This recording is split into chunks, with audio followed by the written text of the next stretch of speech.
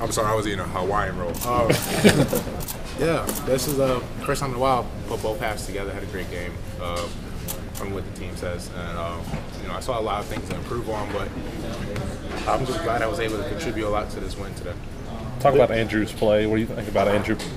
Andrew played amazing today. He played out of his mind. He was hitting jump shots. He was locked in, kept the pace high, and just made some great passes. If he could do this, what he did today, every day, he could be a really scary team. Carl, you were pretty winded at halftime with that workout there. How much effect did that have on the second half struggle? I'll tell you one thing, it got me warm. I was definitely ready to go. But it was something new. We tried it, and I like it. Maybe seeing that a lot more now. When people say the SEC is down, what do you say to that? I mean, if people are keeping up with us, I mean, it can't be that down. It's one of those things. It doesn't matter who the opponent is every day. It's a matter about what we bring every day to the game. And we did a great job today of keeping the pace high in the first half, playing our game. Second half, they just played great. Georgia came out and played a lot more aggressive. They were hitting a lot more shots. We had some mishaps and miscommunications, and it led to them coming back in the game.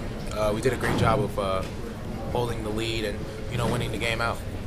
2 weeks ago, you and Willie have kind of clicked the last couple of games. He's sealing guys off. You're finishing the passing inside. You guys feel like together you've kind of taken some strides? That's my partner in crime. That's my man. I can't say any more about my brother, man. That hasn't been said already in his whole career. I just love him. Every time I'm on the court with him, I'm just blessed to be on the court with a talent like that and be able to call him my teammate. I don't know what my future holds in basketball. I don't know what I'll be doing in next year, 4 years, 20 years. I don't know if I'll ever have a teammate like I have in him. And I'm blessed for this opportunity. I'm blessed just for his friendship. And that's the most important thing for me.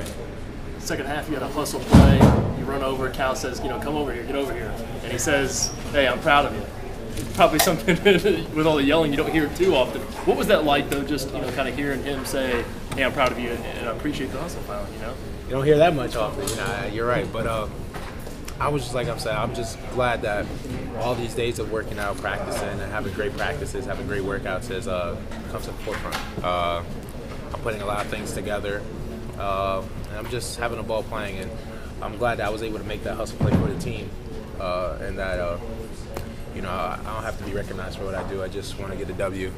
So I was glad that it was cool to be recognized, but I was more happy with it helping us get this W. 2 weeks ago, Coach said that he wanted you to be the best big man in the country by the end of the year. Do you feel like you've changed your game at all in that span or become more assertive? I think that in these last 3 games, I think that a lot of people have realized how much more aggressive I am at trying to score the basketball. And just trying to put a lot of things together, and I see it's working. I'm making a lot of shots right now, and that's just that's a testament to hard work. I'm putting a lot of hours in the gym, and I'm just glad that everything's coming together, and not just for me. It's never about my individual success, it's about the team success, and I'm happy that I'm able to contribute to these W's and help my teammates and help my brothers accomplish their goals too.